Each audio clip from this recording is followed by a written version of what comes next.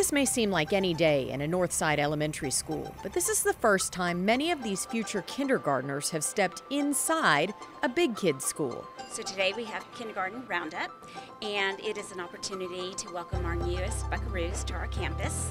And we really want to give them a positive and exciting experience. This is Kinder Roundup at Bob Beard Elementary.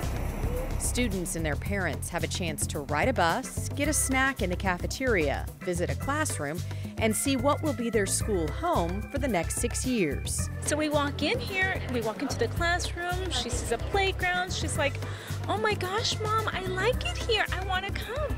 So yeah, she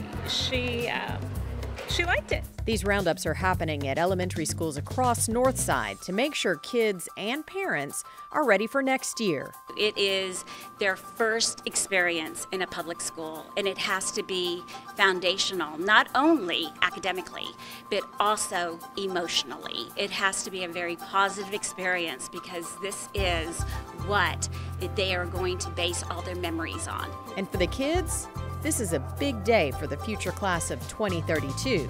I'm going after summer. You're going to come here after summer? What are you most excited about?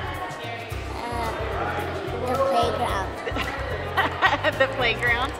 What's your last name? Northside helping furloughed government workers during the recent government shutdown. The district helped fast-track federal workers who already had background checks through their government jobs into temporary jobs within the district.